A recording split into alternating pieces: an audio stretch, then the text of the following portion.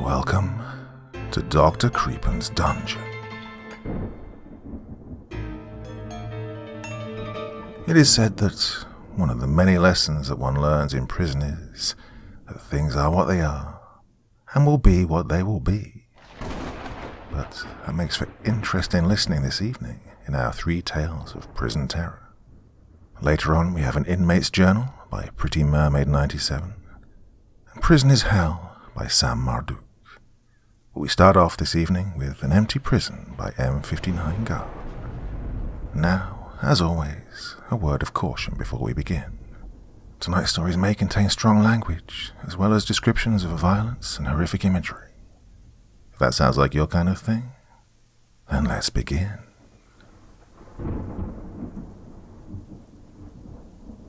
A single day added onto my sentence meant the difference between a normal jail and the unending nightmare of Pembina prison. I was supposed to get 364 days. That was the deal. But the judge didn't like my attitude, whatever the hell that meant. So he made it 365. Boom. 1 year was the minimum for prison. My lawyer made a stink and a half, but it didn't do any good. It's not his fault. In fact, he's the one who's going to release this statement to the press. Or leak it online if the Guardian's Correction Group, GCG, tries to get an injunction on us. People have to know what happened at Pembina prison. I'm going to put it right out there and tell you that it was haunted. You think I'm joking, nuts, or just lying, but you have no idea. Haunted prisons aren't anything like you imagine. Those places that advertise themselves and give people tours are sick jokes compared to the real thing. It got so bad that you can actually look up GCG's official filings for Chapter 11. That shit put them out of business on their very first prison. And right there on the briefs, using an early statute of North Dakota law from 1857 to file an insurance claim, it says, "Site of Pembina prison, confirmed by Governor's office and 2 notary publics witnessing in person to be afflicted by the supernatural, such that continued business is impossible."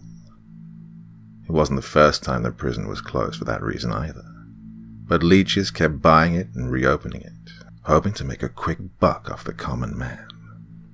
And I was shoved into that hellhole without knowing the history even a single bit.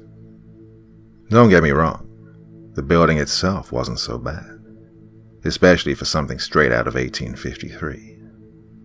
It was a big stone cube that was squat, heavy and cramped, but way less sealed off than modern prisons. We could see a lot of the cells around us.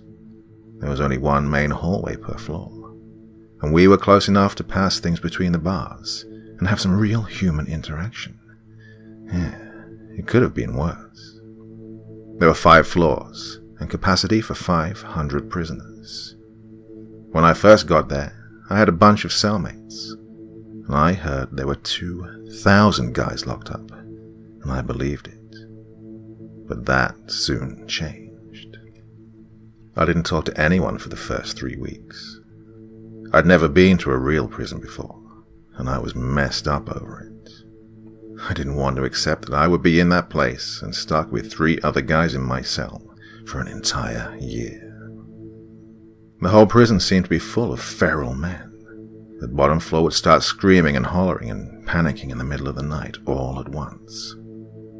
We were on the top floor, but we could hear their screams echoing through that open old layout, like they were right there with us. I just thought the prisoners on the bottom floor were all nuts, until the guards weren't there to wake us up the first day of my 4th week. When I woke up in my corner, without some asshole guard banging on the bars of our cell, I finally had to talk. I asked one of my cellmates, Dante, what was going on. And I'll never forget the fear in his voice as he said something that should have made us all incredibly happy. "The guards are all gone, man." The prisoners were talking quietly between the cells, and loudly between the floors through various whispers and shouts. But the most we could figure out was that something on the first floor had made them all quit in protest.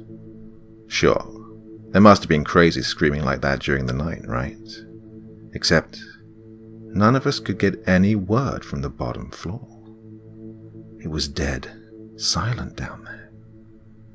The guys on the second called out for hours.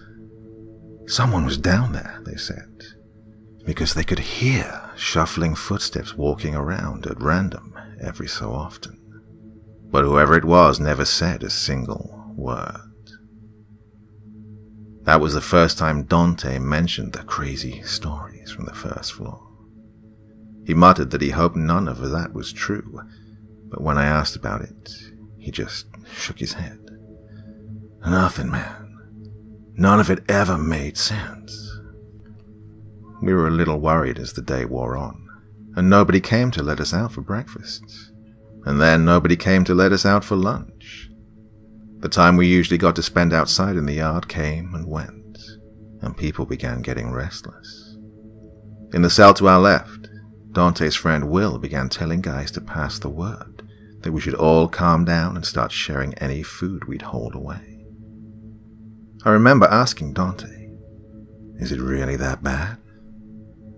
"Well, they've denied meals in yard time for a day or two before," he told me. But the other two guys in our cell didn't look convinced. One of them said, "But not like this. They made damn sure we knew what we did. They never just upped and left." Someone handed us pieces of crusty old bread through the bars. It was much appreciated. The new guards didn't show up for work for another full day. We got plenty of yard time that day from these new guys, but they seemed more confused than us. We all watched from a distance as Will asked a guard about what had happened. The guard shrugged. "I don't know. GCG was paying a premium for fast hires, so I signed up." "What about the prisoners on the first floor?" Will asked. "We could still hear them shuffling around down there. We looked on the way out to the yard, but we couldn't see anyone." "Huh?" The guard frowned. "Nobody in there. They all got transferred." "Transferred? The hell's that mean?" "Means DOCR took them back. Returned to state custody since the company couldn't handle them." That made sense. If the floor had been full of nut jobs, then North Dakota's first local private prison company hardly had the experience to handle them. But these new guys didn't even have the skills to handle us. There were half as many guards as before, and they didn't know the routines or who the dangerous ones were among us. As a result, they were distant, scared, and forceful. All except one guy, Kellen. Kellen wasn't the first guard to treat us like human beings, but by then he was the only one around. He traded jokes while in the yard, never hit us, and looked us in the eyes when he talked. He went and found some paperwork to confirm the crazies had actually been transferred, but it took 3 months to get that info out of GCG. By the time he told us he'd heard back, we'd sort of forgotten the whole thing. 2 nights later, maybe 2 hours after lights out, the guys on the second floor began screaming. Dante leapt up and fell on one of our cellmates by accident before shouting, Shit, it must be a fire." Other guys in our row began banging on the bars and shouting for the guards, while the uniforms charged past and headed downstairs without talking to us. We could hear them shouting orders down below, and then yelling in confusion.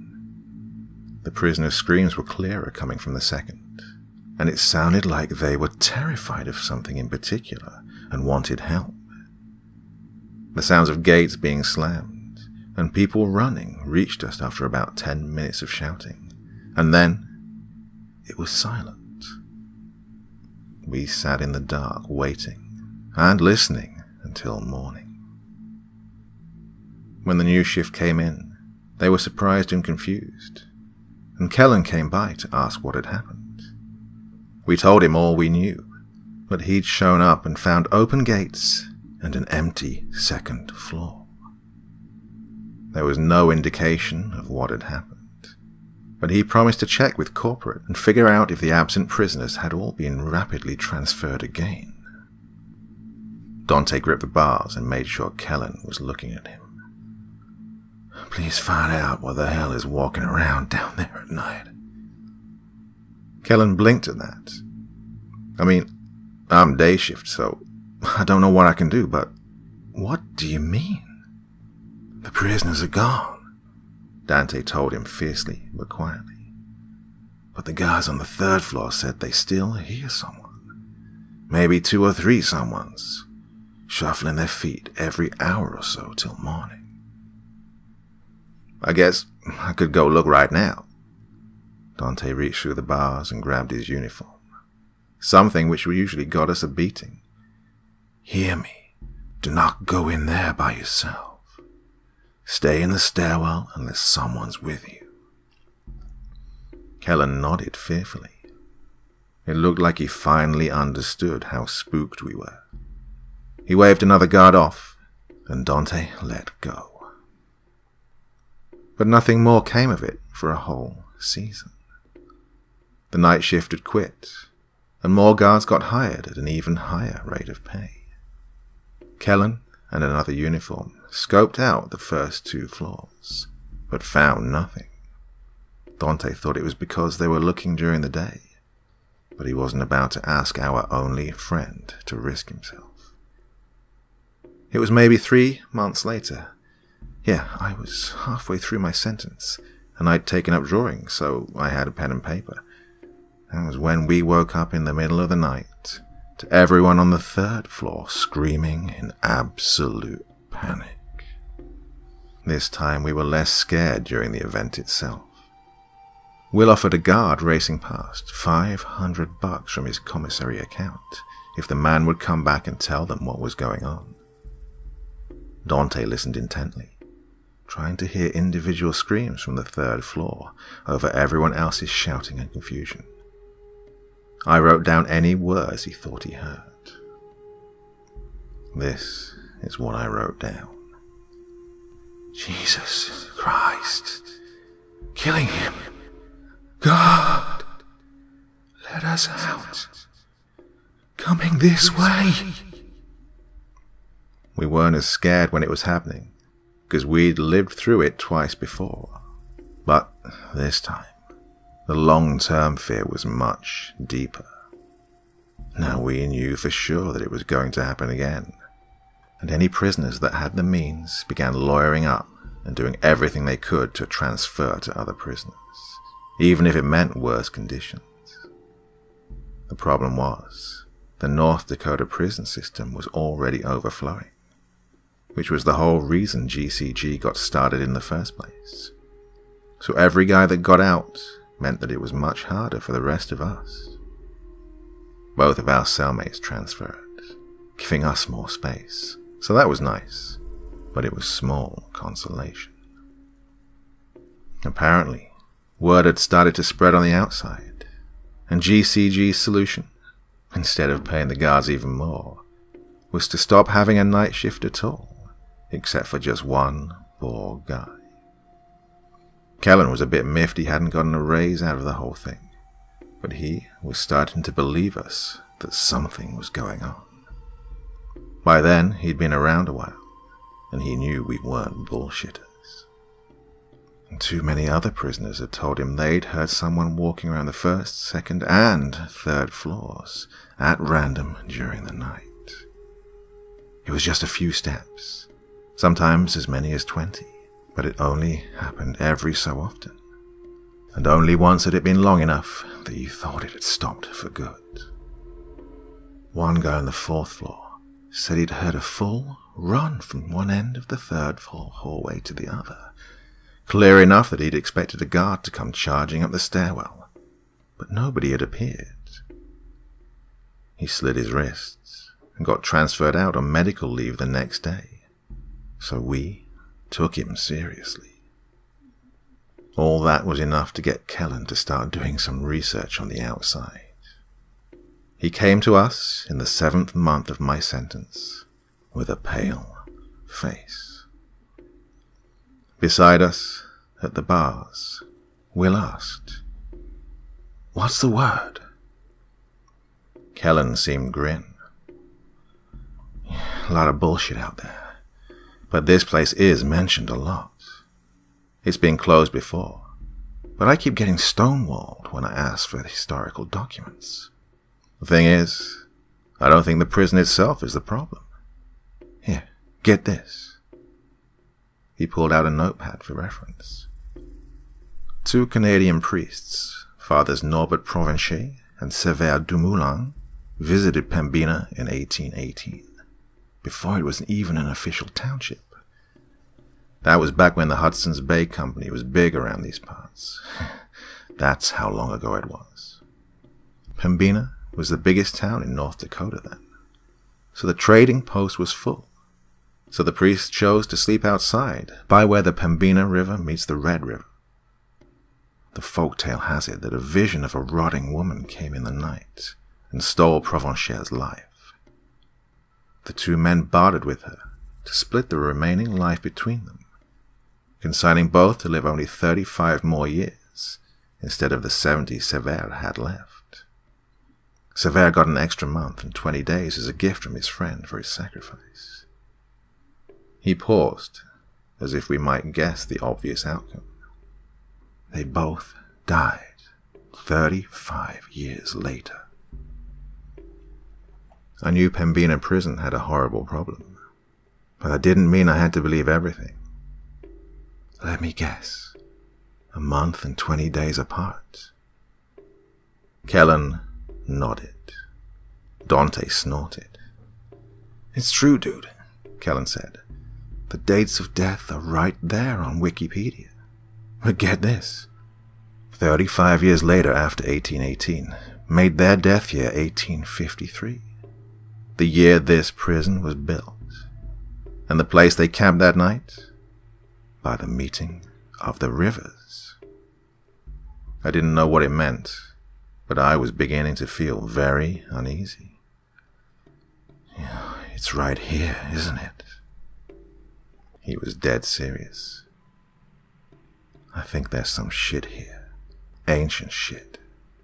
I asked a guy I know. He's got Chippewa relatives over at Turtle Mountain. They know the history of the Red River better than anyone else. He said his uncle told him to never sleep at the meeting of the Red River and the Pembina River. He said something lives here, under the ground, and awakens with the changing of the seasons. We were silent for a beat after that. It was folktale nonsense, but it was as good a theory as any. Whatever it was going to come back, and it wasn't friendly. Will talked to Kellen for another few minutes, but Dante was silent. After he was gone, I asked him, "What's wrong?" He sat on one of the now unused bunks and told me, "I got another 5 years in here, and I ain't got no money for a lawyer. Your sentence will be up before it reaches us, and I'll be here, alone." Will it? There was no way to be sure. He'll be back in 2 months for the 4th floor, and then 3 months after that for us. I could get out a week before, or a day too late. It doesn't seem to be exact. He just looked at the floor. What I mean is, I do hope you get out before it comes. Oh. I wasn't sure what else to say after that, so I just sat in my corner like I always did. It wasn't too much after that we heard GCG was going under. The mad rush of transfers had pissed off the state and lost the company a vital contract for a second location, and investors had pulled out or something. The number of guards was cut, then slashed, and Kellen took a pay hit to stay on as the only guy on the day shift. There's only 2 prisoners left on the 4th floor," he told the 20 of us remaining, as the general week we expected it to happen approached. I feel like I should stay late just to see what the hell is gonna go on down there, but the former guards I ask about it are all as terrified as hell and refuse to talk. Some got violent just because I asked. "It's cool," Will told him. "You got a kid at home. Don't be here for it." The 20 of us left on the 5th floor, sat in our cells once night fell, praying and listening. On Monday night, nothing happened. The 2 guys down below occasionally shouted up to us that everything was clear. On Tuesday night, nothing happened. The strain was growing though, and we could sometimes hear them breathing rapidly down there. I could only imagine the adrenaline rushing through them every minute until dawn. On Wednesday night, nothing happened. Yet, something had changed in the air. The prison was much quieter now that 2,000 men had become 22, and I thought I could feel a subtle sort of heartbeat in the air, pounding against reality like it was a thin sheet of paper. "It's just your imagination," Dante whispered. None of us were willing to speak louder than that. On Thursday night, that heartbeat became a feeling of footsteps approaching from a great distance. "Guys," Will shouted from his cell. "You good down there?" "Still here," one responded from down below. "But I can feel it. It's at the door. It's knocking." What the hell's that supposed to mean? But the man below didn't respond. Friday night. That was the night it would happen. All day, the 2 guys on the 4th pulled and clanged on their bars, begging to be let out. Kellen was torn. After 2 hours of listening to that pleading, he came up with an idea and transferred both of them up to our floor. "If nobody's on 4, he said happily, "then we'll all be safe, right?" Out loud we agreed, but we were kidding ourselves. When the night guard showed up, he freaked and took the 2 men back down. He said out loud what we were all thinking. "If nobody's on 4, then it'll just come right up to 5 and get us all." What the hell was Kellen thinking? We had to listen to hours of sobbing that evening. It was the hardest trial of my life. I wanted to call out to the night guard. I wanted to ask him to get those men out of there. But if I did, I knew whatever was coming would find all of us instead. The moment it happened was like a cold hand on my shoulder. "What's going on down there?" Dante shouted. The man who was not sobbing called back. It's changing." Will demanded. "What's happening? Tell us." "It's red."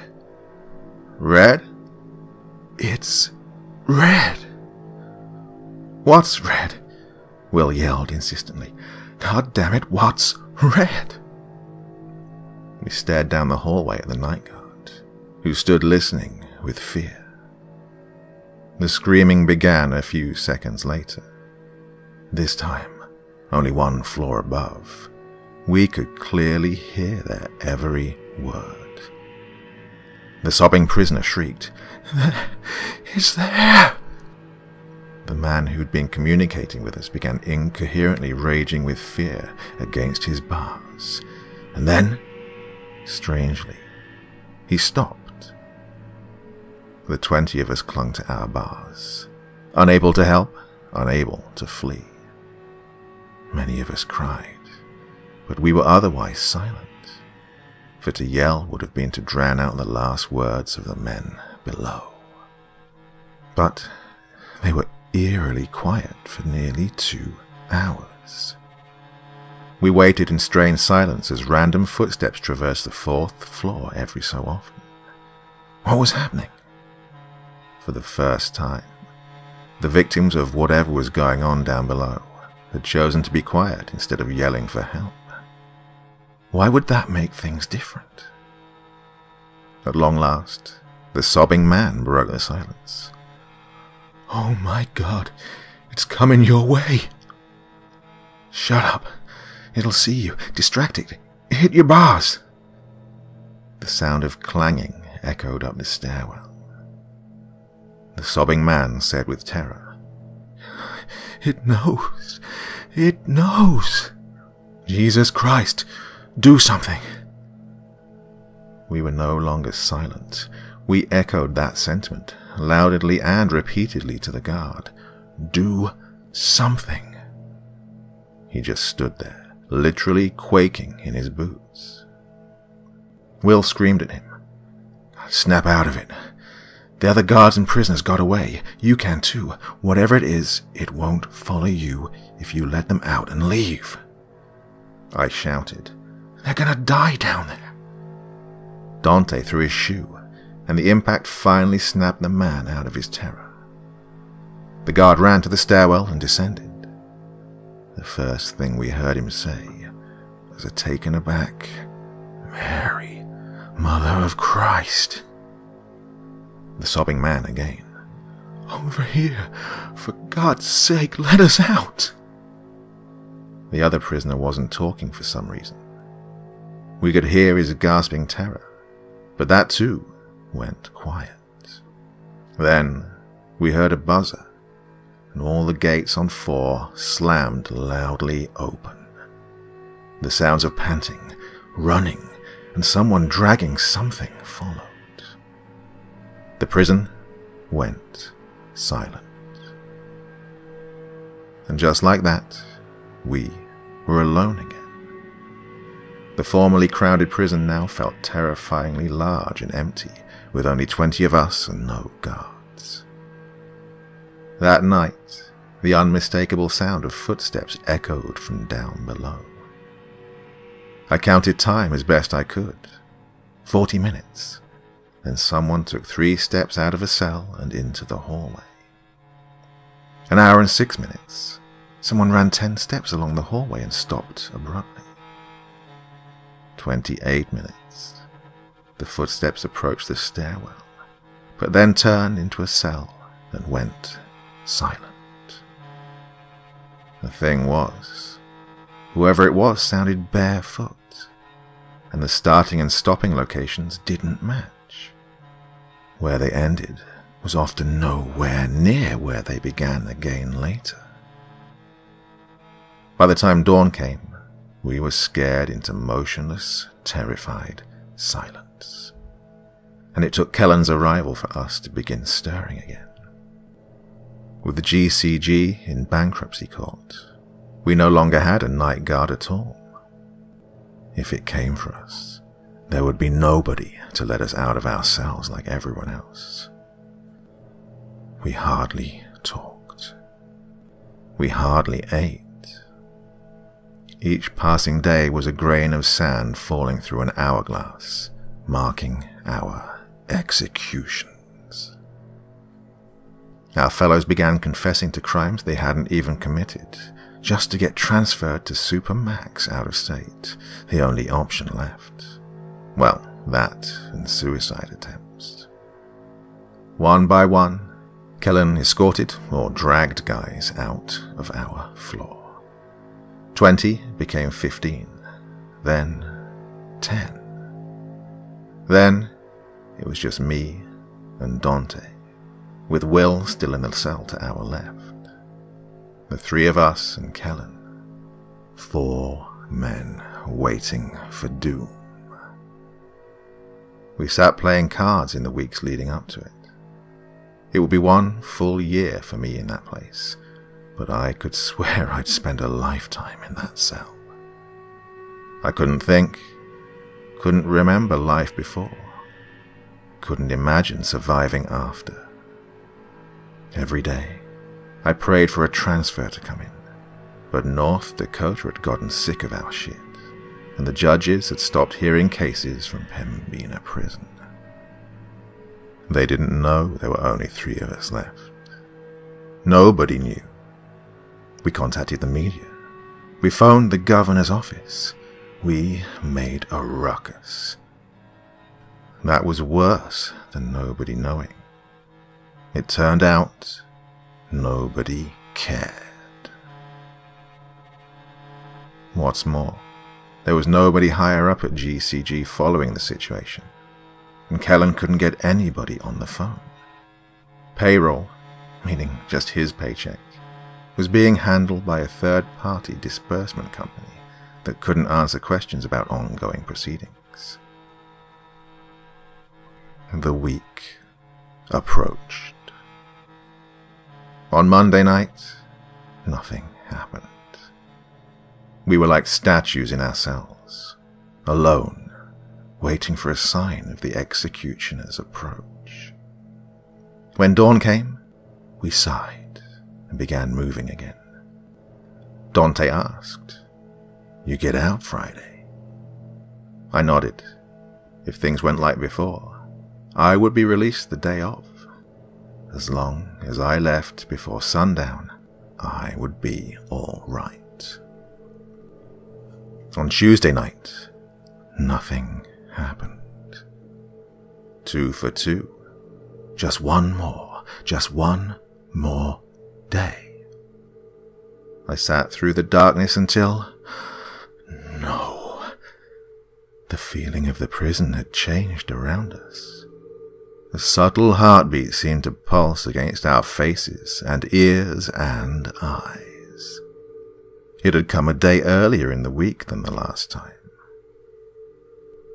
That morning, Will patted my arm as we both leaned out of the bars. "Sorry, man." Dante just shook his head angrily. I wasn't going to get out in time. On Wednesday night, the heartbeat became the sound of footsteps approaching from some unfathomable distance. I think I stood at the bars of our cell that entire day, fingers wrapped around metal, with force to match the tension in the air and in our minds. This couldn't happen. This wouldn't happen. My lawyer would walk in and tell me he'd gotten the judge's unfair edition of an extra day removed. One day. One goddamn day. Oh, even if I'd spent the whole year in this prison, one day still meant life or death. Let me out. Let me the hell out, for God's sake. But nobody cared, and nobody would listen. I'd like to tell you that Kellen stayed late that night. I'd like to tell you that when the entire floor began to glow red, the hallway, the cells, the stone itself, as whatever ungodly abomination in the earth began to wake upon the changing of the season, as distant footsteps became a traveller to the door of our minds. I'd like to tell you that Kellen was there and hit the button and opened the gates and let us all out. I'd like to tell you that I didn't see anything, that I'm not a permanently broken man. I didn't claw at the walls of my cell as it approached slowly, moving a few steps every 20 to 70 minutes. I'd like to tell you that all 3 of us were able to run away and escape that horror upon reality, with its rotting hands and blind eyes radiating crimson light as it searched for us at random. But I can't give you a satisfying end to this story. The disbursement company fired Kellen and changed the locks on the property. According to their paperwork, all the prisoners had been moved, and they thought he'd been getting paid for guarding an empty prison. They left us in there for 11 days before the error was found, which meant 11 nights with that thing. For 11 days, we starved. For 11 nights, we sat absolutely still, not daring to move or breathe or even look left or right. It knew where we were, generally.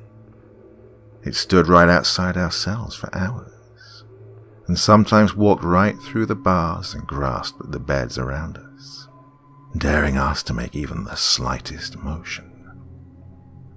When you've spent 6 hours staring into the blind, crimson eyes of a rotting demon, unable to even blink your eyes for fear that it will hear the air your lashes move. When you've seen what it's seen, the worlds it's walked reflected in hellish red, yeah, you'll understand. No one cares. I'd like to tell you that Kellen actually existed. I'd like to tell you we had a friend among the guards, and that it wasn't all bad. I'd like to tell you I wasn't traumatized by the hell I went through, being left to rot and left to die as nothing more than a number on some corporation's books. But no one cares.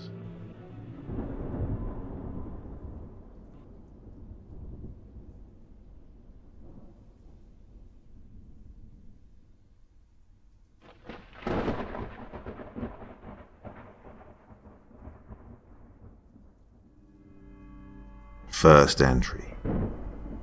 They took me while I was sleeping, which was something, I must admit, I hadn't taken into consideration. As far as I knew, my location was secure. With this, I'd taken distinct precautions. But they seemed to have been all for nothing. I took a silent pride in being the center of a media circus displayed on every screen and billboard. There was no newspaper printed that didn't bear some bloody pseudonym assumed for me, and no one left their homes without the stories of the things I'd done playing about their heads. Of course, it was all unnecessary. I was not a bad man, though, I must admit, taking some liberties with the definition of a bad man. People believed they were being stalked by me, when, in reality, they were only living alongside me. This is a point I must stress. I never stalked anyone. I wouldn't take myself to such lows.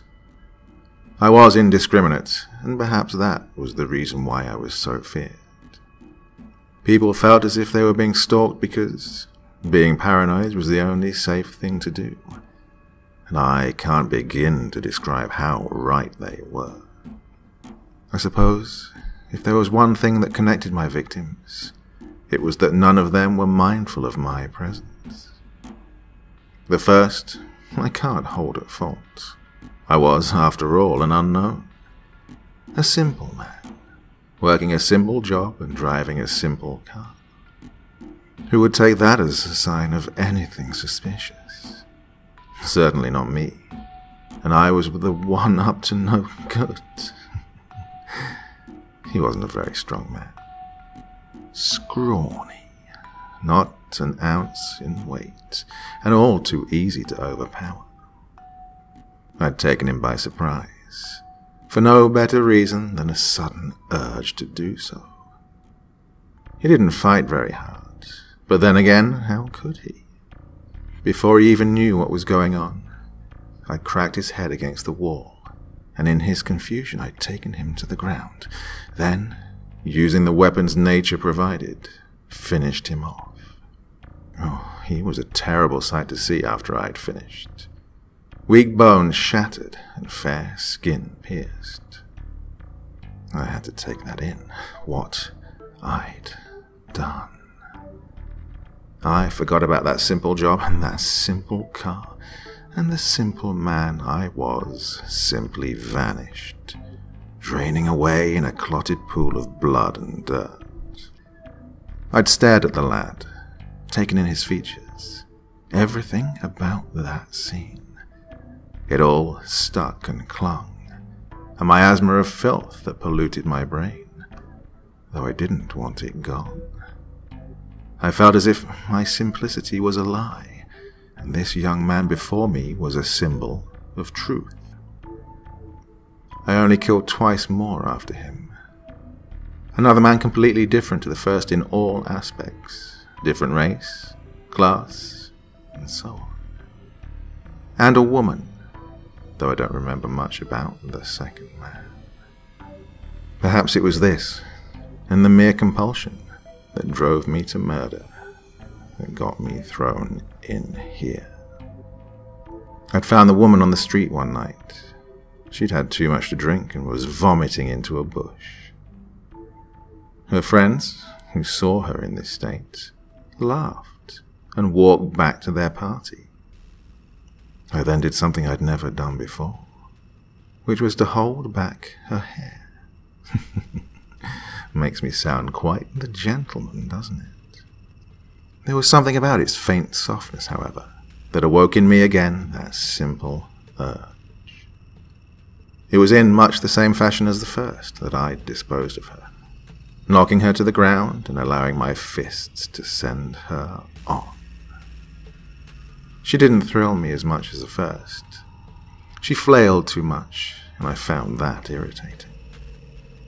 I'd left her there, not bothering to observe the scene. I didn't kill again, and it was during this period that the police hunted for me relentlessly, and news of a murderer was broadcast. It wasn't a conscious decision to lay low at first, but when the urges took me again, I forced myself to repress them, fearing that another murder would provide the police what clues they needed to find me. These urges soon became increasingly frequent, and I was on the verge of giving in when I was taken. I was not given a trial, or at least I was given one I wasn't present for, or perhaps one that I'd erased from memory. Either way, dwelling upon it won't do me any good in here. I was told later that the trial had ended with my being found guilty, but mentally ill, and I would be spending my sentence in a secure psychiatric facility. Sounded a damn sight more interesting than prison. I arrived wrapped in a white straitjacket, and was hauled into the building by two young men with more muscles than brains. They were barely self-aware enough to be kept from being thrown in here with me. At first, I noticed two expressions commonly carried through those halls. Dumbfoundedness was the first one, a result, I assume, of the medication, though indifference was the main one. Indifference is carried by the staff. A blank expression with the eyes held somewhere above the head, so as to avoid contact. This look came my way quite often. However, I knew that would fade. The doctors would soon have other things to worry themselves about than me. As for the patients, well, they would tend to be dumbfounded somewhere else. A third, scrawnier man then led us through the wards of slow inmates until we came to where they kept the distinctly more interesting people. Oh, how I would have loved to sit and speak deeply with just one of those inmates.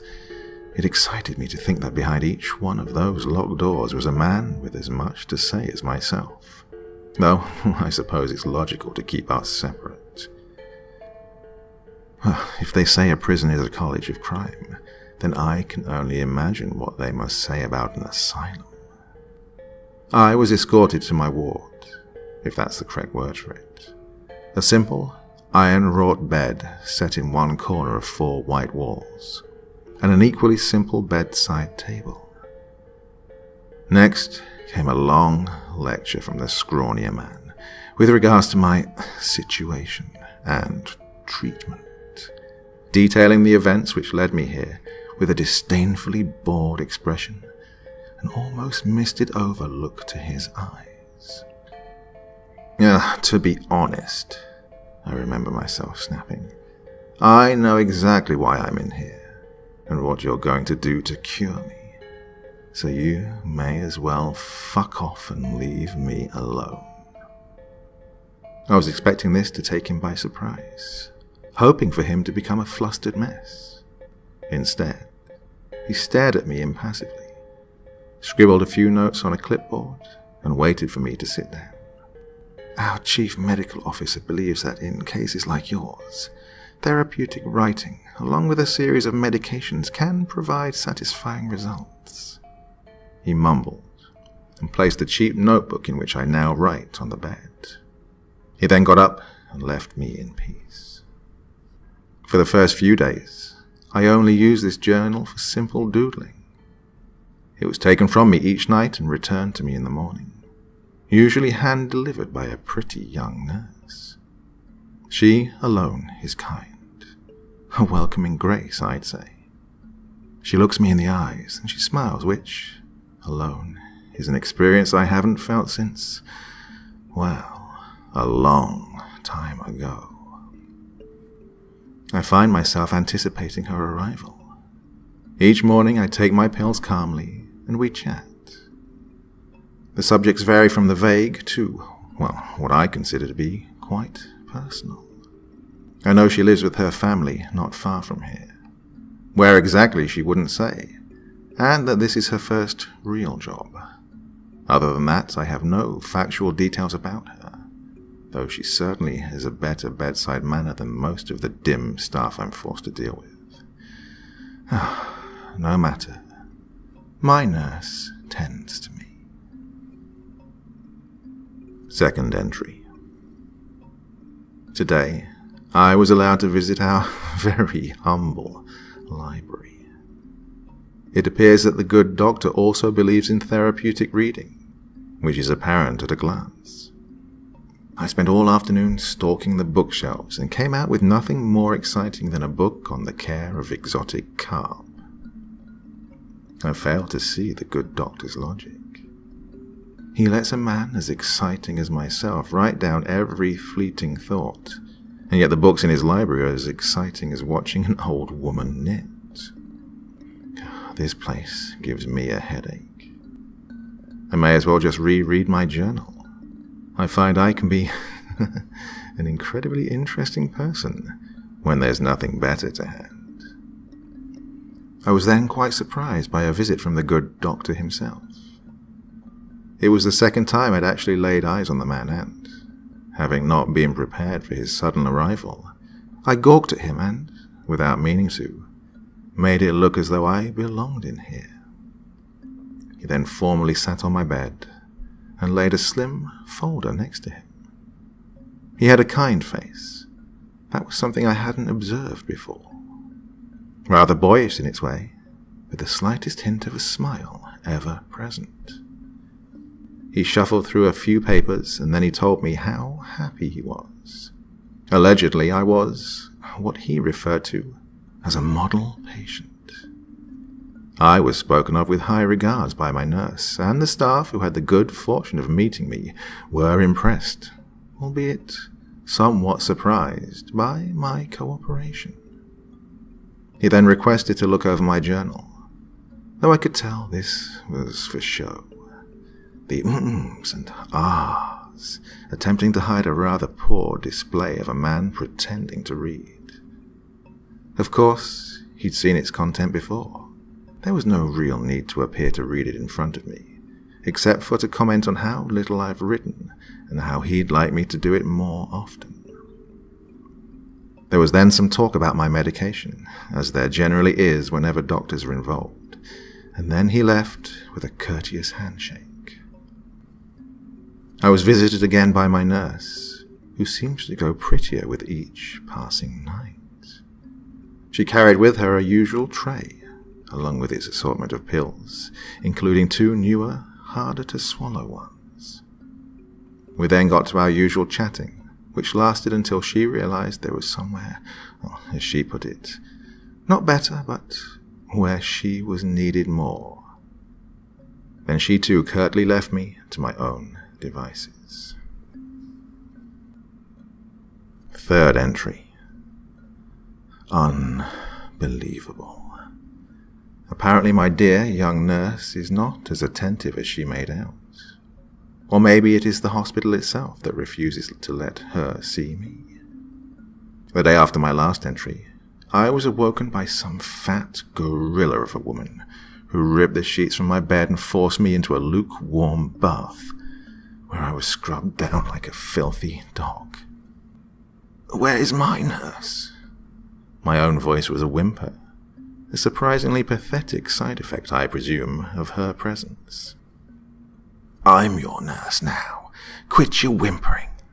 She spoke in a grunt, befitting of her piggy face. The hulking wench dragged me back to my cell, and there I was left without so much as a sympathetic word.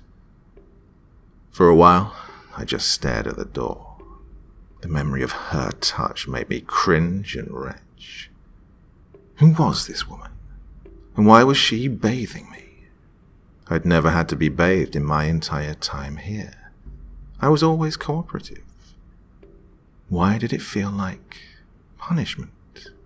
And the question that burned itself most in my mind, where was my nurse? Perhaps the fat pig ate her, I remember thinking and laughing at myself, but not in malice. No, I felt some kind of childish glee. The thought of a giant pig in a nurse's uniform made me cackle, made me cry until my lungs burned through lack of breath and my ribs ached. My childish glee, I'm sad to say, was brutally interrupted by a spiteful adult realization. This was something I shouldn't find funny. Comical, perhaps, but not, on my knees gasping through bursts of cackling, funny.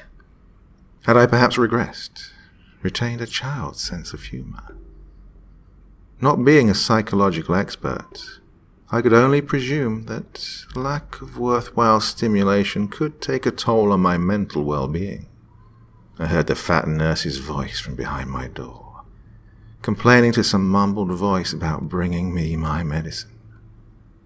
Once again, realization dawned upon me. Why would I, a perfectly healthy man, require medicating? The only possibility had to be that it was to addle the brain, stir what they believed an unfocused mass of thoughts and radical emotions into something more controllable, ultimately simpler.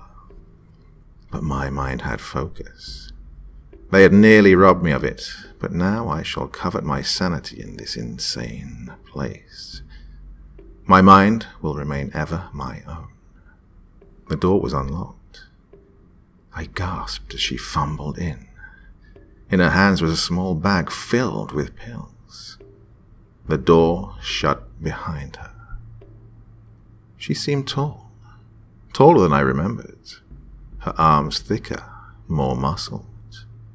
My heart raced.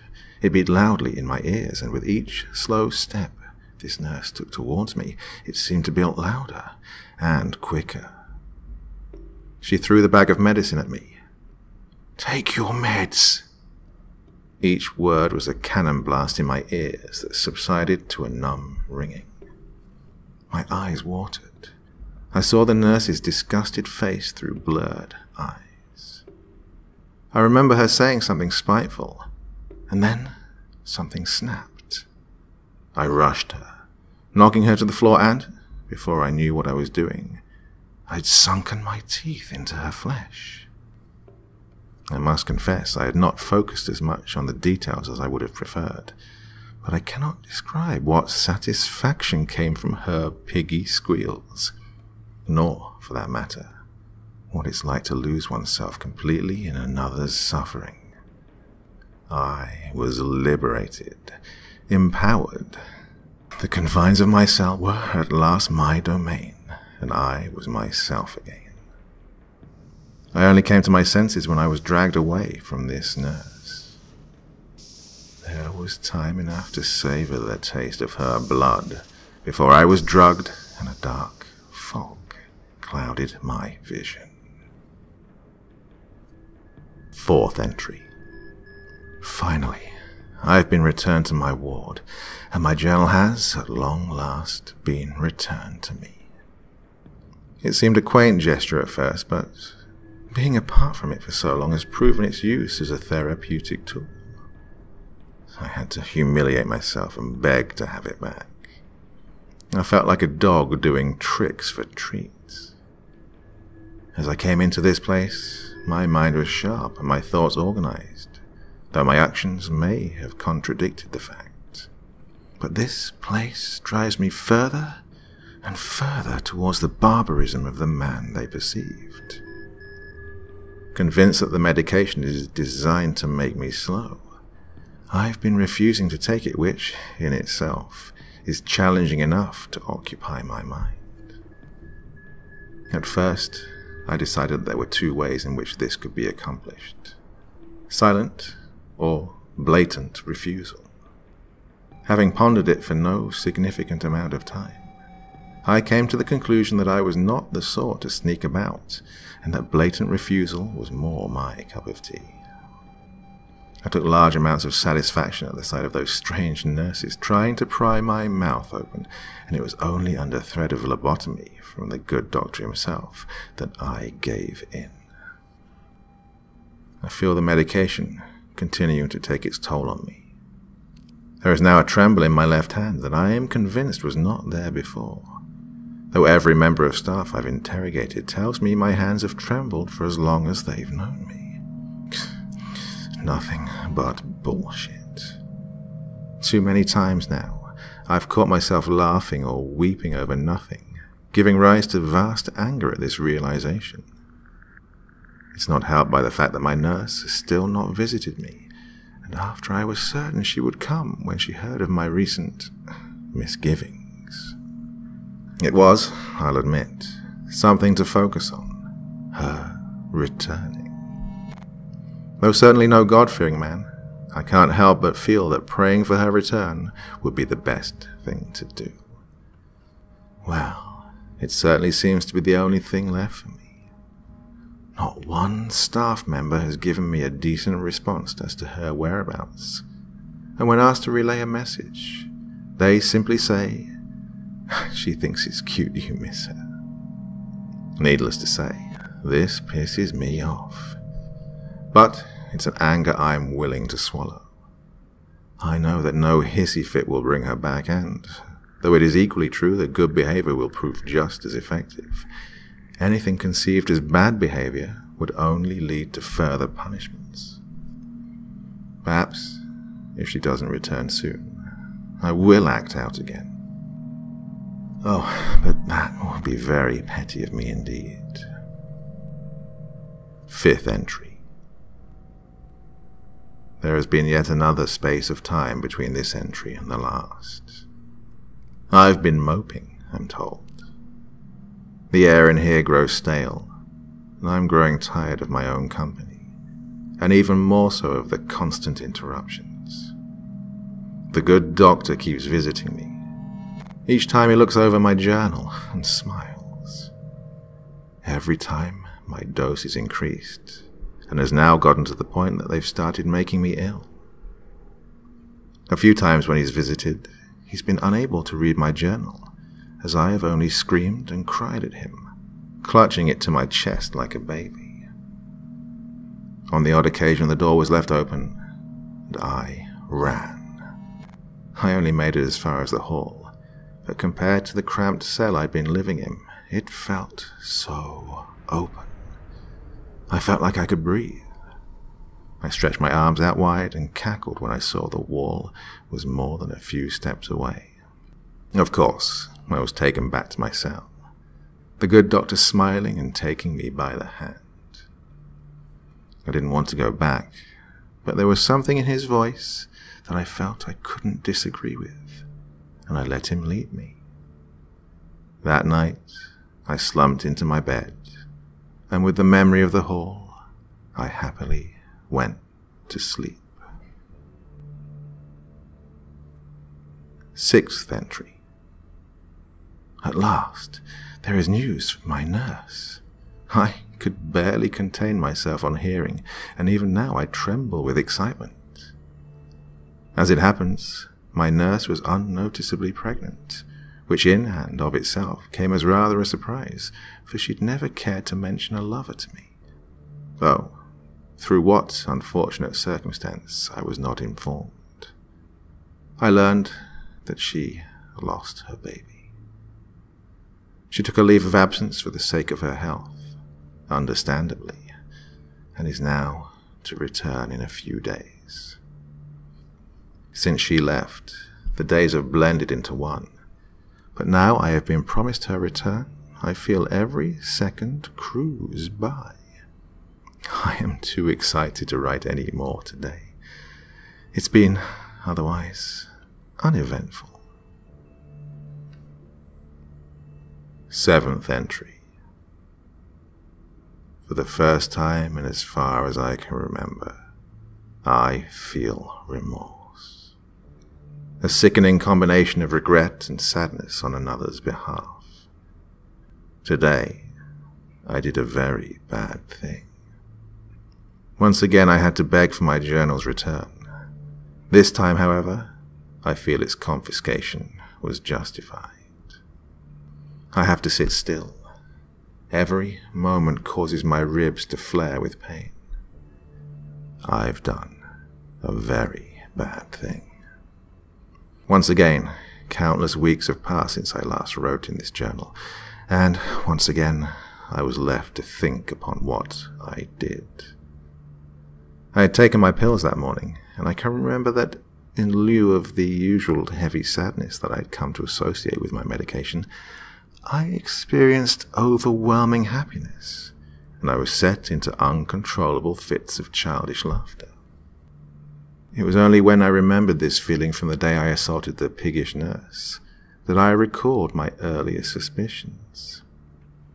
I was stupid for letting them go unchecked, and weak for allowing the doctors to coerce me into taking them.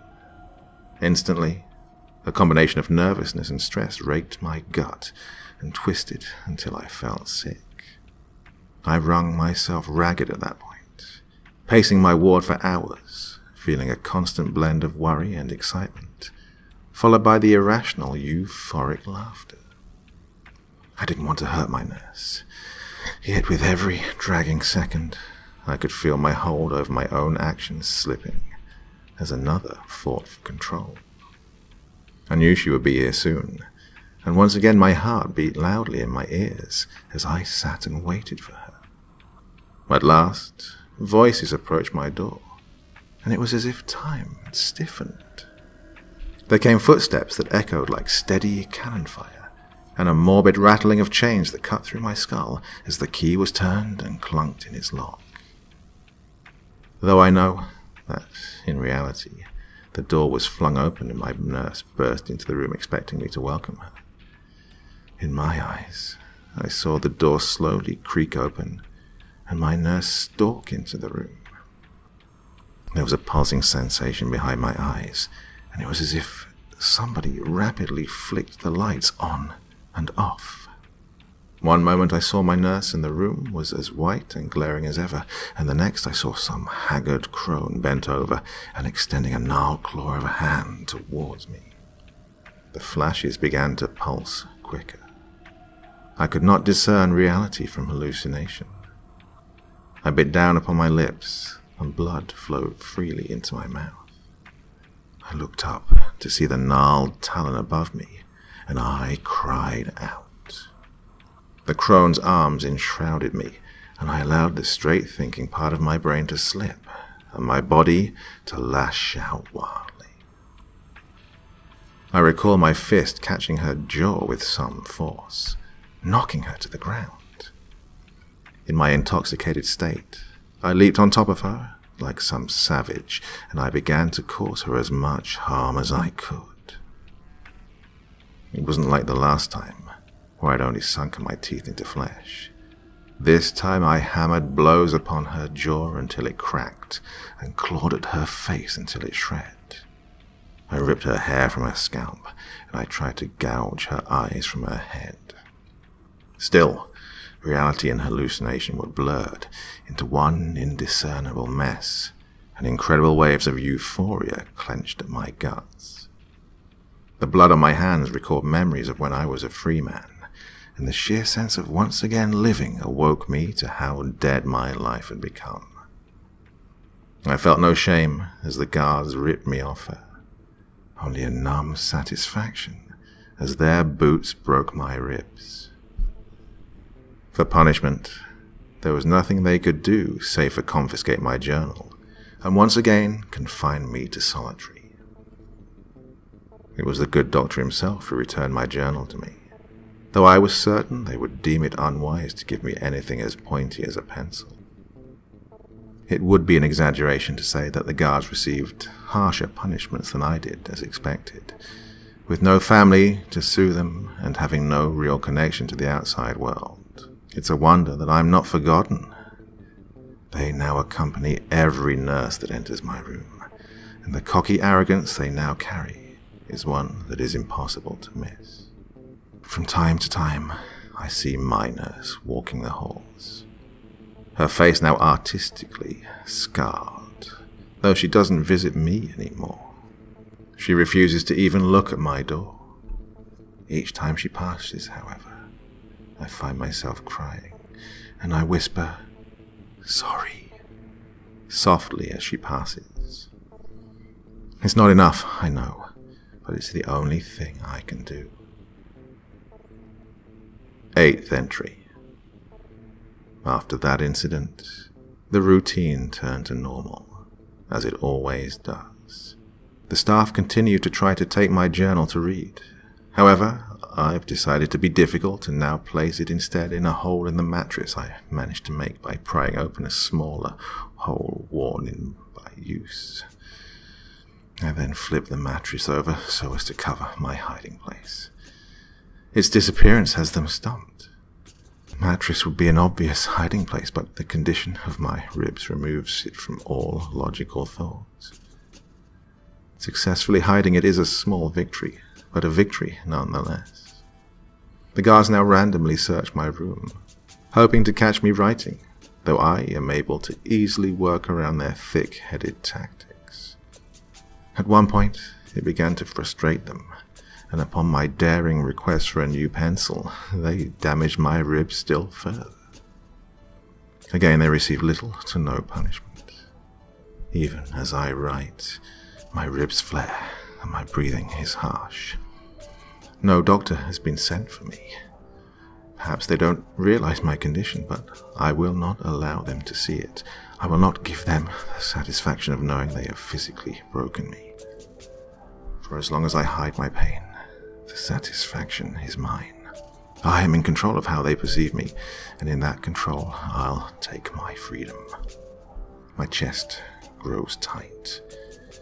It's hurt since they first broke my ribs, and the act of breathing, that at one point in time was easy, is now a great effort. My hand, that was once steady, has dimmed and weakened, causing my writing to fade from its usual scribbles to barely legible lines. I am tired. I don't remember how long I've been here, and that makes me feel so incredibly small. As to whether or not this is a testament of my weakness or a sign of their strength, I'm unsure. Either way, they've succeeded. My body is ruined, and even now I am still coughing blood. The only thing in this place that I came close to loving, I was forced to destroy.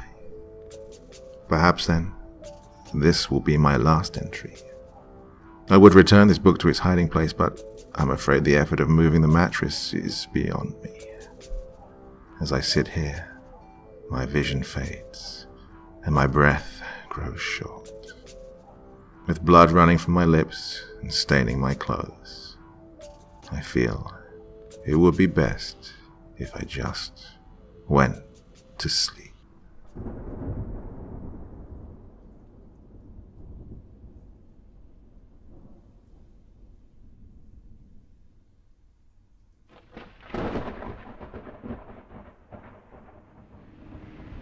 I hate it here.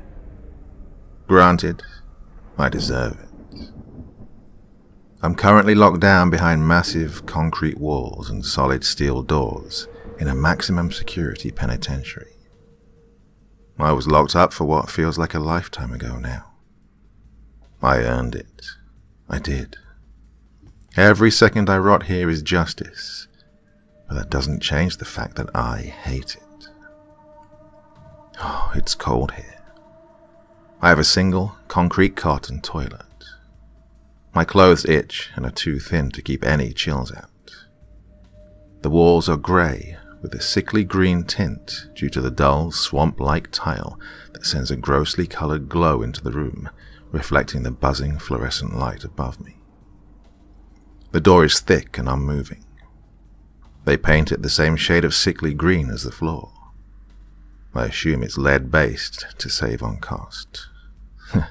Maybe if I lick it enough times, well, maybe I can kill enough brain cells to forget I'm here. I have no roommate, as many don't who are perceived as extreme risks. Thankfully, I can still have some time outside and shower without being entirely supervised. More than I can say for many in here. My only commodity is my toilet paper and my journal. I earn the journal through much work and good behavior. The pencil I write with is dull and has no eraser, like a golfer would use to keep scorecards. I'm allowed 4 hours per day with it, between breakfast and lunch. I receive the journal and pencil with my meal, and return it in kind. If the pencil has any pieces missing, or there are any extensive tears in the pages, then I will lose it for the following day. And so, I comply. I comply so I may have some mild comfort in this concrete cage in which I slowly die. Again, I definitely earned it. But that doesn't change the fact that prison is hell. I earned my place here because I killed people. I killed many people. I killed 20 people to be exact. Oof. This is the first time I've actually written that down. I beat the cannibal's number, which for some reason gave me a sense of accomplishment. However, what gave me more satisfaction was the evenness of the number. 20. 2, 0. 20. 20. 2, 0. 2, 0. 2, 0. 20. Even and smooth. My compulsion made it this way. 21 would have made getting arrested a living hell. 15 would have been okay, but 20 was much cleaner. Increments of 5. Always increments of 5. Sometimes during a shopping trip I would grab a stick of gum so as to have 20 or 10 or 30 items even. However, in the case of the killings it was much more intense. The problem was the itch I felt in between. I was a gnawing pain in my mind from 1 to 4 and 6 to 9. The itch was not as bad during 5s, but 10s were the best. However, that number will eventually attract attention. The number is partially what got me caught, but I had to scratch the itch, so to speak. It made me empathize with vampires in the old horror stories, the sensation of aching thirst that cannot be quenched. It is nightmarish. The same remained true for my age. 40. I finished at 40, which made me content. I hated not having an even age. I could force down the bad feelings when my age ended in 5s, or even numbers, but I always had bad years with 1s, 3s, 7s, and 9s. Well, I digress. I understand it is abnormal behavior, but it's a compulsion. I have it manageable so that most would never notice in a day-to-day routine.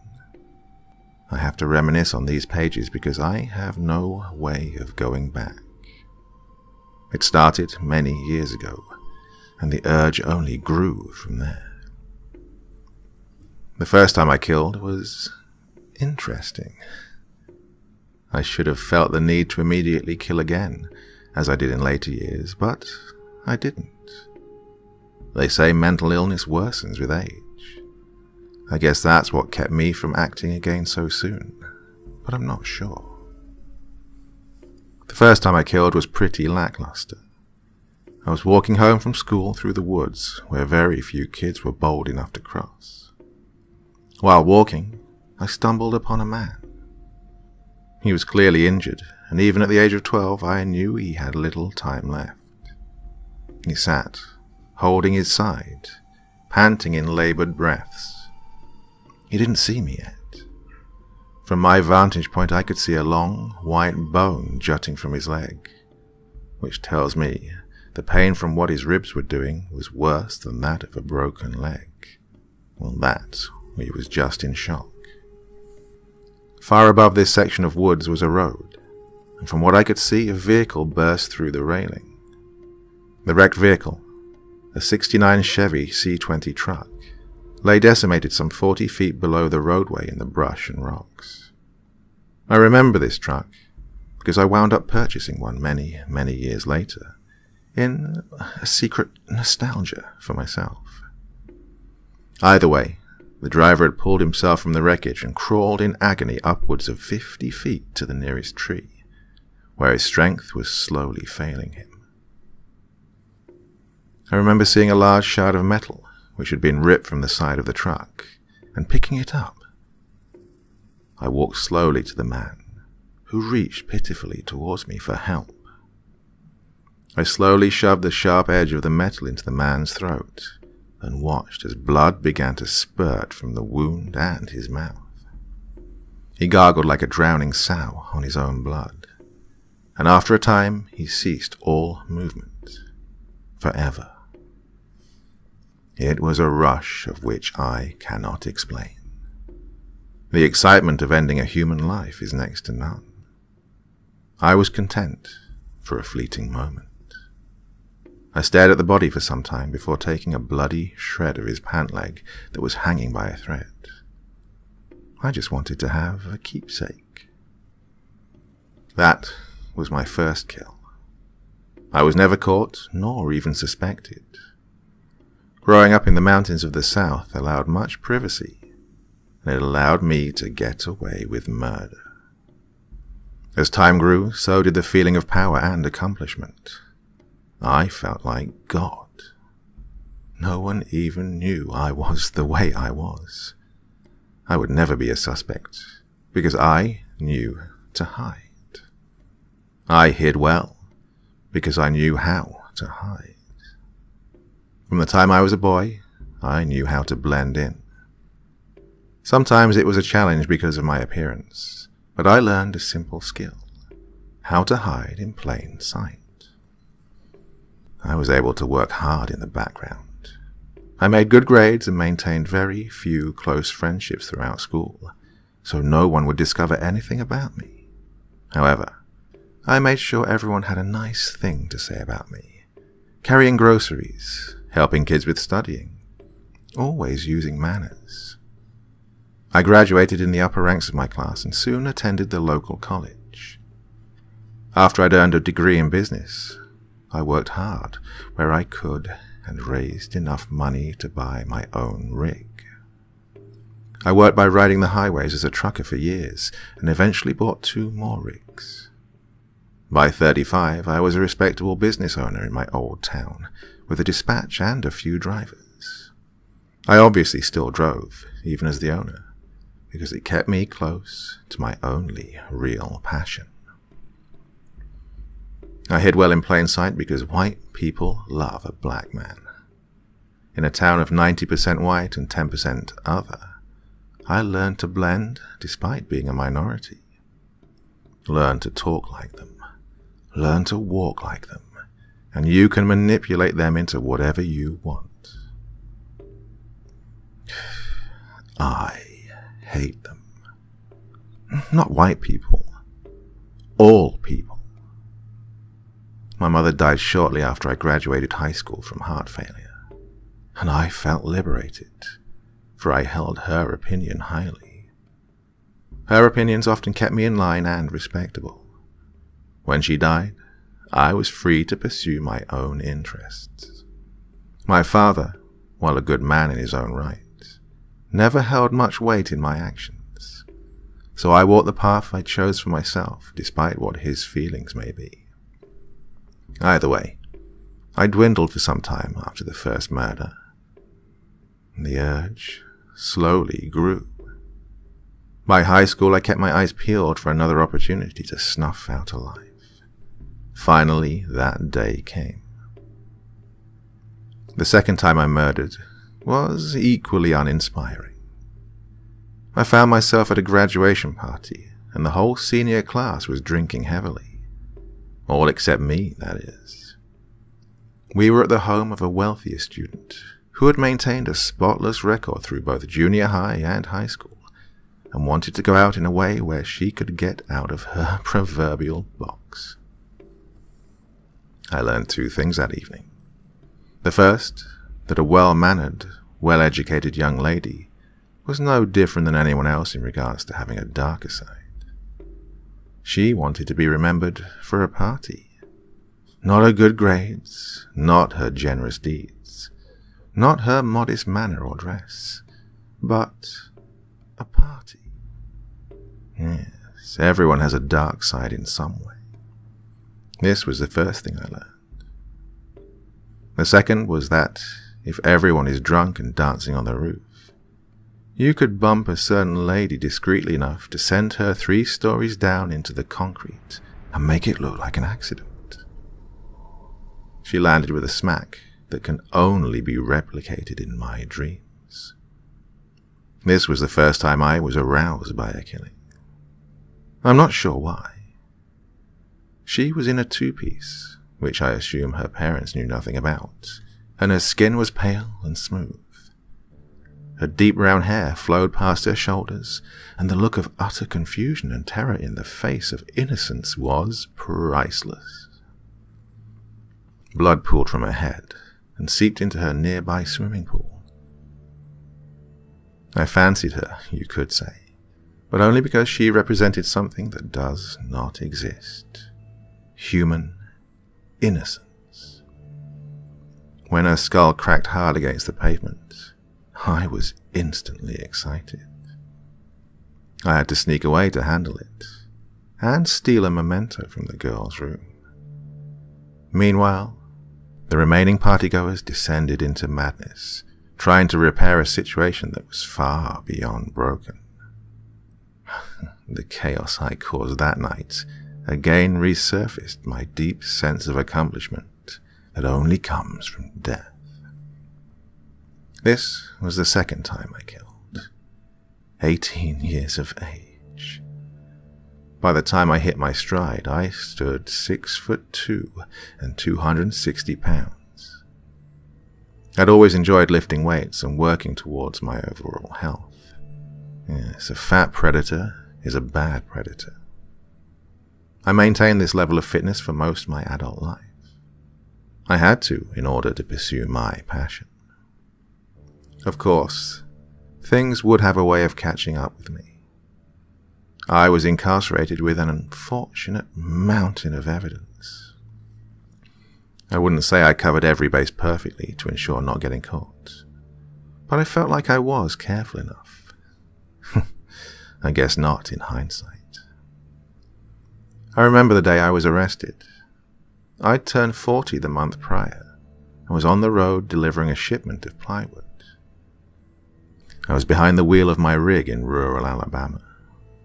I was taking a back road because I enjoyed the scenery, and when you're the boss, you can set your own schedule. At this point, I'd killed 19 people, and the itch was present. I would have to rub the back of my neck when I thought about it. It needed to be scratched. I needed to take care of it. And that's when I saw her. Miles from any structure or any living person was a broken down, baby blue Volkswagen Beetle. The emergency lights were flashing, and a woman was looking into her engine compartment. The height of my truck allowed me to scan both her car and the area surrounding us. It was tall, uncut grass and trees, covered in utter blackness due to the overcast night. There was no one for miles and miles. We could be alone together. I pulled in behind her, with my low lights so as not to scare her. When I stepped out of the truck, I addressed her. "Pardon me, ma'am," I said calmly. I know how to disarm. I've worked on my speaking voice for years in order to portray their security into my hands. "Are you all right?" She stepped out from behind her hood, and I saw her in better light. She was a young Hispanic woman. Her clothes were tattered, but I think that was intentional. She had silky dark hair to her shoulders and black librarian glasses. She was pretty, which was a bonus for me. Consider it like a dinner. You're going to get your meal, but when it includes dessert, then it's all the better. I also knew she could complete this cycle. She could be the 20th, and I could rest. Best yet, she was petite, so there would be little fight. "I think the engine's shot," she said in a desperation that these dark woods certainly played well into. She just wanted to get out of danger. Little did she know. "I can give you a ride. I own this company, so I can make the time." I didn't want to sound too presumptuous, but I knew by making myself a manager, it would remove the creepy truck driver mentality. "I don't know." "I promise," I edged, in my best zippity-doo-dah voice. "I'll take you straight into town and we can find you a phone. My wife would kill me if I let a young lady stay stranded in the woods." I wasn't married, but that's another way of disarming her. A spouse always makes a man less dangerous. Or again, so she thought. "Okay," she said, with her fear betraying her skepticism. "Thank you. I'll get the door for you." As she walked to the passenger side, I held the door open for her. As she took her first step up, I grabbed her ankle and pulled her straight down with as much force as I could manage. Her jaw connected with the studded metal stairs, full force. I know some teeth were broken by the crunch that emanated from her skull. She fell limp to the dirt as I lifted her onto my shoulder. She didn't stir long enough for me to grab a large socket wrench from my rig. I could feel the warm blood from her mouth pouring down my shoulder. I carried her into the tall grass, just out of sight. We made love then. I'd made love before to some, but this was special. She was the 20th. She would complete the need. Halfway through, she began to wake and struggle, and from there I had to act. I took the socket wrench and began to hit her. She struggled to scream due to her shattered jaw. I hit her in her pretty face, over and over, and over, and over, and over, and over, and over, and over, and over, and over, and over, and over, and over. When I had finished on all fronts, I took her wallet from her jeans off beside us. Hannah, I believe her name was. I took her glasses, as they'd fallen off when her face collided with my truck, and avoided the wrath of the socket wrench.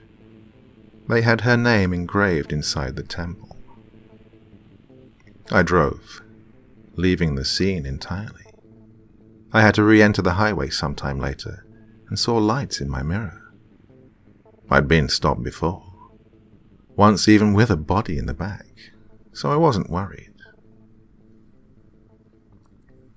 The officer walked to the side and called me out.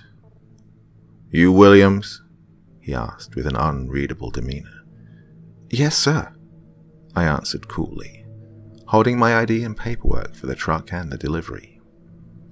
He then spoke into his radio. "Yep, we found him." "Officer, what's this up?" I was cut short. "Sir, please turn around and place your hands behind your back." "Why?" I demanded. I was not about to be cuffed and restrained for no good reason. He then turned me violently to my truck and slapped cuffs around my wrists. From there, he sat me on the pavement and called for backup. When other officers arrived, one finally noticed the blood on my back. They then found the glasses. They then found the poorly wiped down socket wrench. They then received word of a brutal mutilation several towns over. They'd stopped me initially because one of my drivers was caught with a brick of marijuana, and they wanted to stop all trucks from my dispatch to make sure we were legitimate. It'd be funny if it weren't so infuriating. I was brought down on a technicality. Well, my run lasted from 12 to 40. I was undetected for that entire time. I changed my MO. I killed strangers only. I was so careful. A technicality was the only thing that could have done this. My simple home was turned about until they found my treasure box, the shoebox of souvenirs and news clippings. From there, it was easy to put me at every single murder. Every homeless person stabbed to death in cities. Every transient prostitute with their heads missing. Every unsupervised child in crowded streets. I was linked to them all. Now, one may ask, why would you be so stupid as to keep mementos? To that I would say, I had to. It was my passion and the only thing that gave me meaning. I had to keep something around. They were the only memories I could have of those times. Like I first wrote, I deserve to be in prison, but I don't regret in the slightest what I've done. The trial was grueling and irritating. Since I killed across state lines, there were arguments as to where to have my trial, and it became a federal issue, which only meant more bureaucracy. My lawyer explained many of the killings would be circumstantial at best, but just as many have my now connected DNA to the scene and are going to be nearly impossible to deny. I decided to throw in the towel. The media was out for blood. The public was out for blood, and the jury was out for blood. I had my fill, so now it was time to pay the favor forward. There was no way to avoid a life sentence, so I may as well come clean and get the chance to regale the tales of my exploits to a room of terrified jurors and family members burning with hatred. Despite the difficulties of finding some evidence of murders, I was still convicted for 18 of the 20. However, I was punished for them all regardless. The day of sentencing, I stood still and stoic before the judge.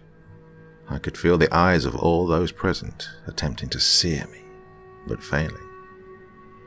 The judge looked down at me and rambled on about my cruelties and resentment for man. The entire time he droned, I stood with the thought that the death penalty was illegal in this state. It was utterly satisfying to know the uproarious crowds calling for my head when the law wouldn't allow it. I snapped out of it when he got to the sentence. Seeing as how the death penalty is illegal in this state, I can only do the most with that in light. I hereby sentence you to 1001 life sentences. He was being melodramatic. Not in history had there been such an absurd sentence. What's worse, the number was uneven, meaning the rest of my life I would have to say 1001 when discussing my sentence. He knew this. My demeanor slightly shaken, I asked the judge, "Why 1001? The courtroom was silent. The families, friends, and juries looked at me with contempt. But that didn't matter then, even less now. The judge leaned over his podium. He smiled with a smugness that still boils my blood, and he calmly replied, "To torment you." And that's how I got where I am now. I don't interact with the other inmates or the guards. I just mind my business as best I can. I don't like to think about my sentence because it makes me itch. Similar to when you haven't paid a certain bill but don't have the funds. It's a wincing, mental discomfort. I write the rest of this in a testament to what happened yesterday, in hopes it reaches someone on the outside. My day started normally. A loud bell rang and I stood to my feet. From there, my door opened and I walked to the shower facility. I tried to find myself at the end of the line so as to get the most time out of my cell. I also like my privacy. The inmates here are insufferable. They're uneducated criminals who would have no life outside of these walls. My fellow black inmates gave me hell for being crazy, since African American serial killers are considered such an abnormality. The other races tended to stay to themselves, minus a few Aryan Brotherhood members casting the occasional slur my direction. I entered the shower as normal, but I felt an innate sense of dread that I don't know how to describe. I just felt unpleasant. I felt watched and alone at the same time. I felt completely hopeless and near despair. I quickly finished my shower and left the facility. The halls were quiet and the stationary guard was not at his post in front of my cell. I was alone in this hallway.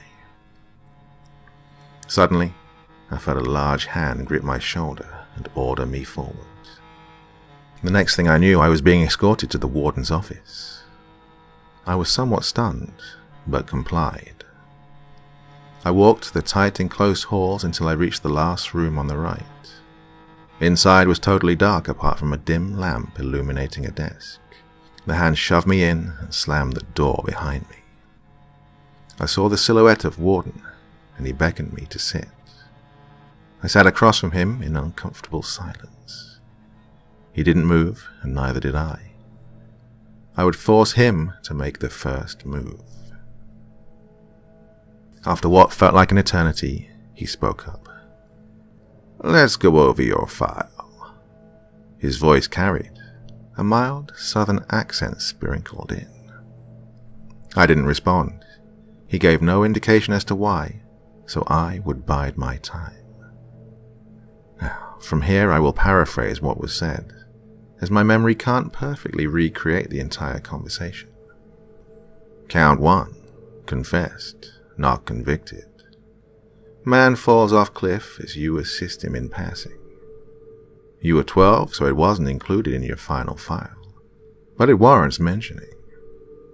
Count 2. Confessed, convicted. You confessed to shoving a young woman off a roof and then robbing her home of a trophy. You were 18. Count 3. Confessed, convicted. Homeless man near your college. You stabbed him and cut out a tooth. You were 20. Count 4. Confessed, not convicted. You claim to have shot a prostitute in Texas. The souvenir you took could not link you to the crime, and she had no family. You were 24. Not convicted, but you know what you did. Counts 5 through 9. Confessed, convicted on all counts. You killed 5 lot lizards before changing your MO. That was smart. They were all strangled and you kept a lock of hair. Left them on the highway. Count 10. Confessed, convicted. You took a lost 12-year-old and drowned him. You kept his retainer. You were doing well in life by this point, but murder still called, didn't it? Count 11. Confessed, convicted. This one was special, wasn't she? That gas station employee you stalked for a while. Followed her home and broke in. Took your time and did it right. She broke your perfect streak, and you were going to make her pay, right? kept her locket as a token of your affection. Count 12. Confessed, convicted. You took a young man from your local club in Missouri. Strangled him the moment the door was closed. Chopped him up and kept his teeth. Counts 13 through 17. Confessed, convicted on all counts. The hitchhiker phase. Here it seems you just wanted to close the gap. You got sloppy. Left a lot of evidence behind. I guess because they were vagrants, it wouldn't have mattered. Count 18. Confessed, convicted. You killed a housewife in Florida. You were on vacation at the time. You spotted her and just had to do something. Waiting until her husband left and had yourself a time. Another rape and strangling. You took her blood-soaked necklace. Count 19. Confessed, convicted.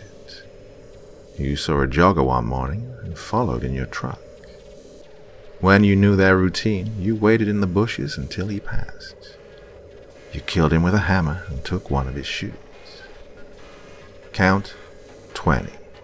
Confessed, convicted. The one that brought you down. You couldn't resist her. You were too careless, too excited. Now you're here. You took her glasses, bashed her head in, and assaulted her.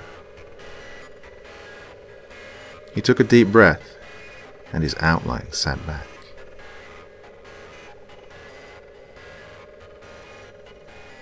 "Do you know what they call you?"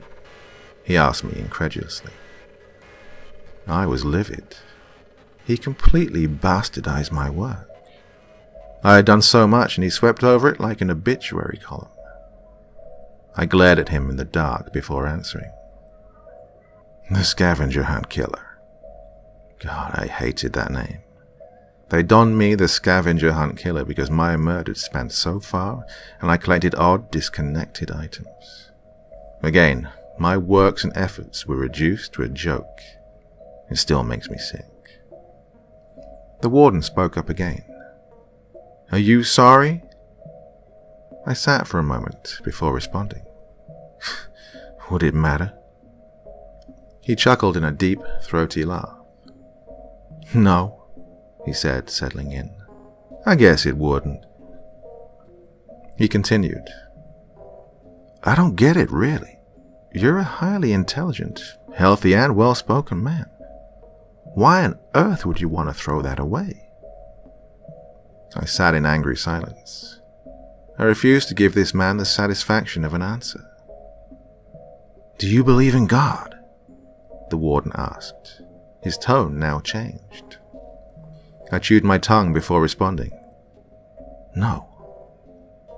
"Pity," he said lackadaisically, as if my response didn't really matter. "That'd make what I'm about to tell you much better." I waited for him to continue. "Your sentence is being commuted." I raised an eyebrow in disbelief. "Really?" "Yes." He sat, still shadowed, but I knew he was smirking. "What does that have to do with God?" I knew I should have had much more important questions to ask in that moment, but I was curious. I assumed he meant I should be thankful. "Well," he said, his voice trailing, "that would make the next part easier. You passed away this morning, son." Before I could respond, his hand tossed a few photos in front of me. It was me. I lay covered in blood on the shower floor. I'd been stabbed from the looks of it. "Yeah." The warden, or who I thought was the warden, spoke up. "Some Aryan fella wanted to prove his might by stabbing a serial killer to death in the shower. Didn't work, though, since he was caught and will most likely be in solitary until he does irreparable damage. Well, if that's some comfort." I stared at him. I stared at the photographs.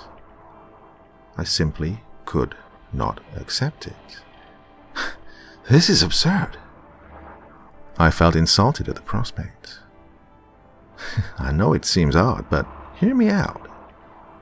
He sat upright, ready to make his case. Do you know what the Universalists are? No. Well, he continued without missing a beat. Basically, it states that everyone gets into heaven, even if you aren't necessarily in their denomination. This is heaven? I was ready to laugh. This was a joke. No. See, that's the bad news, he continued. Catholics, Muslims, some Buddhists, they believe in a temporal plane, so they're also sort of right. See? Everyone does eventually move on. But before anyone can move on, they must resolve all their earthly obligations and judgments. Before I could remark, he caught his breath and explained further. You died this morning. You served one of your 1001 life sentences. Welcome to number 2. I stood up. This isn't funny. I'm leaving. I couldn't move. I was frozen in place, unable to use my body. My eyes felt like they were being pried towards the seat. Please, I heard the warden, though his voice was now much deeper, sinking my gut. Sit. I returned to my seat with a sensation that was new to me. Fear. Now, he continued, his voice returning to normal. You are not dead. You just started another sentence. Everything will be back to normal when you leave. When I dismiss you, you will leave here and return to your bunk. Do you understand? I nodded, still stunned by what I knew as truth. His voice, the unexplained dread I felt that morning.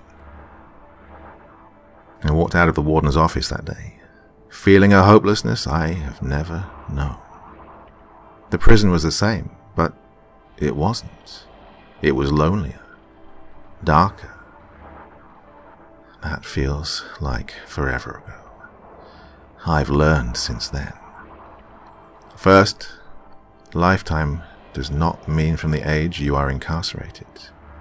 I expected a 40-year life sentence, but after speaking with a few other inmates serving like myself, who I see sometimes sparingly, I learned that it varies somewhere from 80 to 120 years.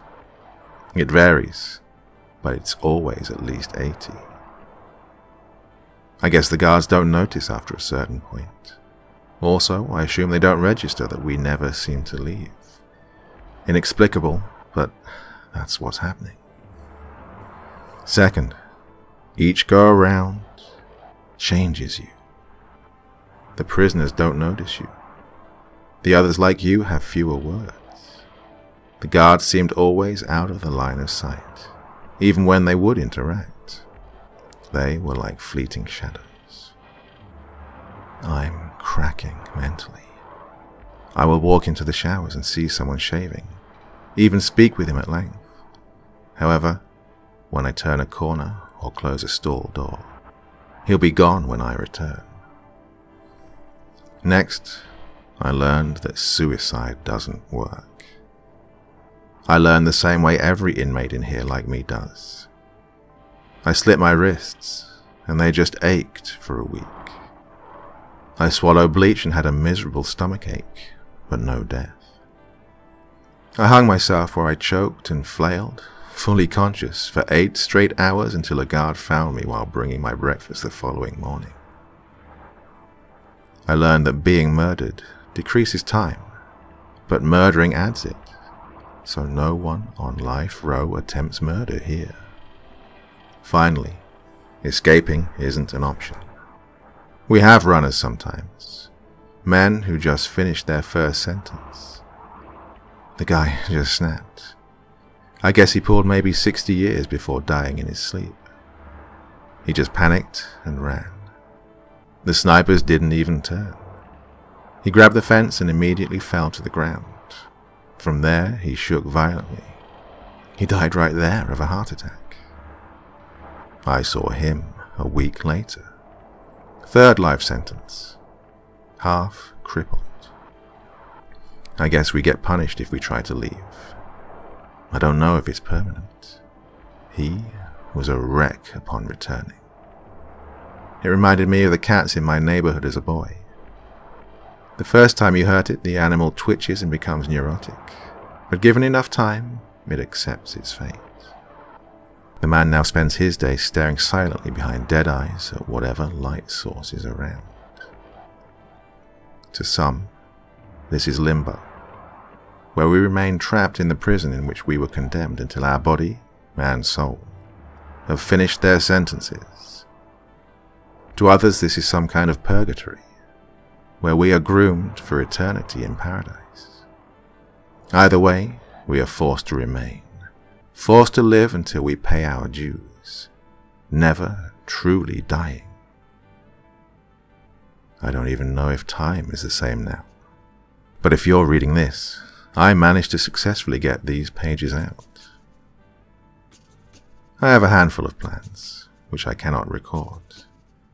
I cannot risk any future attempts should this fail.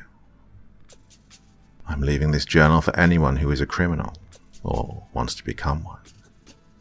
I have between 80 to 100,000 years left. I do not feel remorse, but I do wish I knew then what I know now. This is simply a warning. 100,000 years on a concrete slab. A hard, unforgiving surface. 100,000 years with 1 hour a day in a dying earthscape I barely recognize. 100,000 years of sickly green floors and cold steel doors that move for nothing. 100,000 years of mopping floors or scrubbing toilets. 100,000 years of being monitored by beings I cannot fully comprehend, as their burning horror erupts in the back of my mind. 1001 life sentences. 1,000 to go. Only one small thing gives me comfort. With 1,000 life sentences, at least it's a nice clean number. I hope I don't die too soon and ruin this nice even lifetime. Because the next one will be hell.